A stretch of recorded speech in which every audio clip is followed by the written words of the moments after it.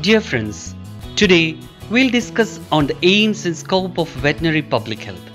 Veterinary public health, or VPH, is defined as the sum of all contributions to the physical, mental and social well-being of humans through an understanding and application of veterinary sciences. Zoonosis, food hygiene, environmental hygiene and comparative pathology and biomedicine forms the key components of VPH.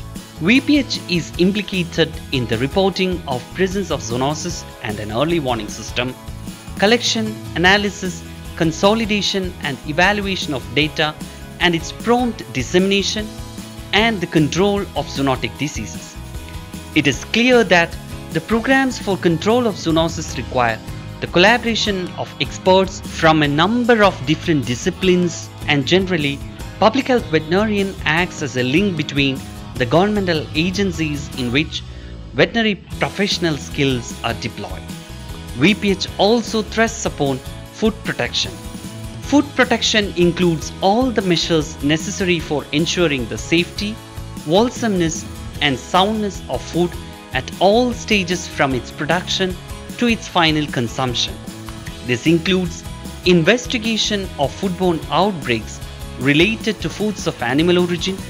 Public health veterinarians should be present at every link in the chain and to evaluate and respond to the human health consequences of using antimicrobials and other chemical substances in foods of animal origin. VPH is also important in controlling environmental health hazards. Veterinary public health is actively concerned with a number of components of environmental protection, and in the future this can be expected to become a much more important VPH function, like the animals as indicators of environmental hazards, the health problems of disposal of animal waste and recycling of waste, and alteration of natural habitat. Besides, VPH experts could also drop into laboratory services which are essential to the successful performance of epidemiological studies, surveillance of zoonosis and for food protection activities. Health aspects and control of biting, venomous, toxic and other dangerous animals, especially in case of animal bites and other injuries, and venomous and toxic animals form yet another part of VPH.